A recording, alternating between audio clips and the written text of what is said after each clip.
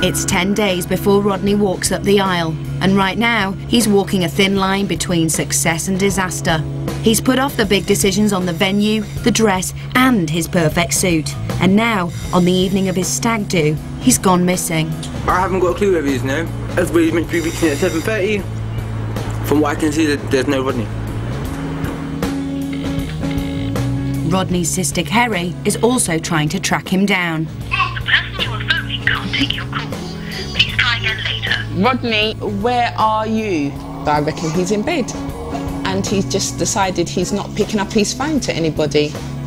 Uh-oh. He's not answered, has he? Yeah. Where's Uncle Rodney gone? You don't know? Oh, no. 3 hours later, the boys are waiting outside Rodney's house for his big night out, but the groom's still AWOL, and his dad Trevor's starting to worry. I have no idea. I don't know if he's messing about or if he's in trouble, but it's unusual for him to leave all of his friends standing out on the road like this. Is he running on BMT time? We don't even know. That's black mean time.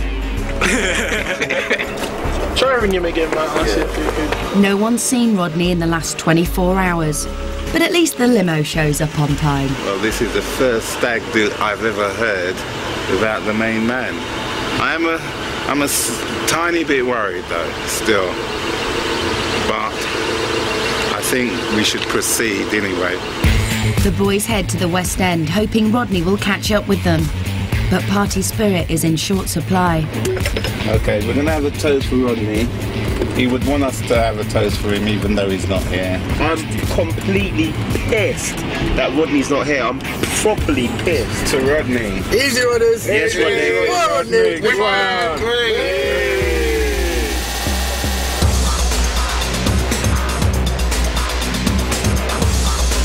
The club's rocking, but the boys aren't.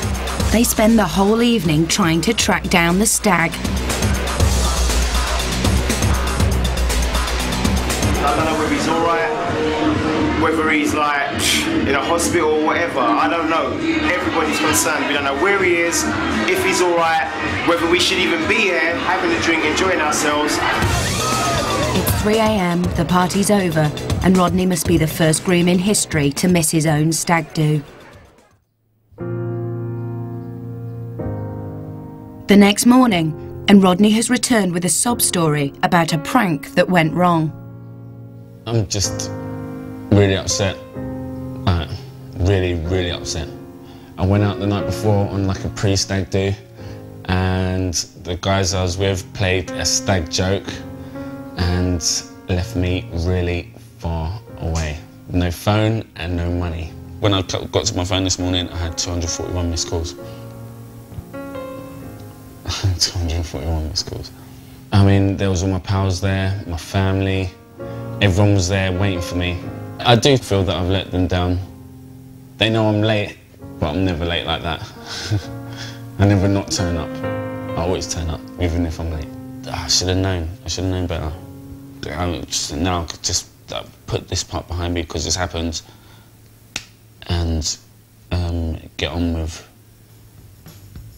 like fixing this wedding.